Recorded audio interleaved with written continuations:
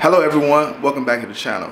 For this how-to video, I'm going to be showing you guys how to use a garage air compressor for airbrushing. Alright, now this is mainly for people who are thinking about getting into airbrushing and don't want to go dump a whole bunch of money into a brand new airbrush and also a brand new compressor, and you might have a garage air compressor laying around. Alright, so I'm going to show you guys what you're going to need and how exactly to hook up your garage air compressor to your airbrush. All right, so let's go ahead and get into it. All right, first piece of equipment you're going to need is a compressor, obviously. I have a Craftsman's pancake air compressor, 6 gallon at 150 psi. Now obviously the max psi read doesn't matter unless you're trying to blow a hole through whatever you're trying to airbrush. You're definitely not going to use all of that. All right, so the next thing you're going to need is an airbrush adapter set. This particular one that I have is a 7-piece, which comes with 1/4 and 1/8 connectors. This one is made by Hubest, H-U-B-E-S-T, and I ordered it off Amazon for I think about $7 to $10 or somewhere in that ballpark. Okay, so you're definitely gonna need these. So go ahead and pick you up a set of these. Next thing you're gonna need is a air compressor adapter set. Okay, this particular one right here is a 19-piece air hose coupler and plug kit that comes with 1/4 connectors. All right, and this set also comes with a Teflon tape that you're going to need. Okay, as you can see, it comes with all the connectors, comes with male end, female end. It's 19 pieces, like I said. Also comes with the Teflon tape.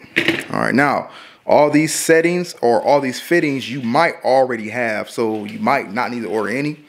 Okay, or you might know the exact ones that you need and you can just head to Home Depot or Lowe's and get those exact ones. But to save yourself the heartache of having to go back and forth to the store trying to figure out which ones you need or whatever the case is, you can just go ahead and order you a set off Amazon that basically comes with almost every fitting that you should need. Next thing you're going to need is a air filter regulator.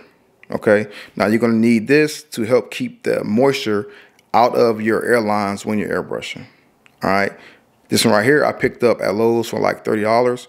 You can order these off Amazon anywhere from $10 to $7. All depends on the quality that you're looking for. All right, but you will definitely need these to keep the moisture, or to help keep the moisture out of your air lines. All right, so the next thing is the hose that actually comes with the air compressor. Now this is actually optional. You don't really need this, but I use it to try to keep the air compressor as far away from my airbrush booth as possible. Okay, all right, next thing, of course, you're definitely going to need is the hose for the airbrush, and then you're going to need your airbrush. I have the Iwata Eclipse that I use, and the Iwata Eclipse also comes with its own little air pressure regulator or air filter. All right, so go ahead and show you how to hook these up. Getting right into it, this right here is basically the setup. I laid it out for you guys. Okay, so you have the air compressor, then you have your female connection right here that goes to the air compressor, that goes into your air filter regulator. Okay, now some air filter regulators are in line, so they will be turned like this, and you connect it from there and there. Oh, wait a minute. But this particular one does not set up like that. It's set up like this. All right, so you have your female connection right there. All right, then you have your male coupler connection that goes right here and then goes into the air compressor line. Okay, followed by another female connection, right, that goes into the air compressor line, and then you have your airbrush connection right here. Okay, and then that right there goes into the airbrush hose, which then goes into the air filter regulator that actually comes with, like I said, the Iwata Eclipse that goes into the airbrush. Okay, now, like I told you before, this hose right here is optional, so you don't need this if you do not want to use it. You can actually take this out of the equation, okay, all together, and then just connect that to that, and then bring this over here, and boom, that is now your connection. Okay, so it's pretty simple. I'm gonna go ahead and connect it for you guys. All right, when it's all said and done, this is basically how it's going to look. Okay, now remember, this Teflon tape is very, very important. I actually did not want to take my connection apart because I had no leaks at all. And of course, I was afraid that if I took it apart, that I might end up with some leaks once I put it back together. But like I said, the Teflon tape, very important because that's going to stop air from leaking out through your connections, okay? Have a connection right there. And then you have your airbrush. All right, so that's pretty much it. Now, of course, some air compressors are different. Some air compressors do not have the connections off the side like this. They might be flush on the air compressor.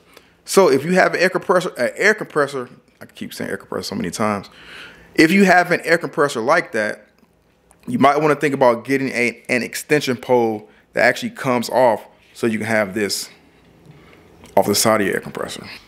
All right, now for some of the drawbacks of using a garage air compressor for airbrushing.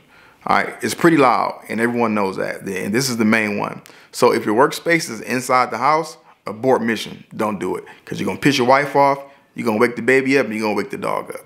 All right, so I would definitely not recommend it if your workspace is inside your house. If you live in an apartment, same thing, and your workspace is in your apartment, definitely don't do it. You might get all types of complaints. And you might get your landlord called on you. So don't do it. All right. Now, if your workspace is outside the house, in your garage, in a workshop, it's definitely not that bad because the noise shouldn't be an issue. Like for me, like I said, my workspace is inside the garage, so the noise is not an issue at all. Okay.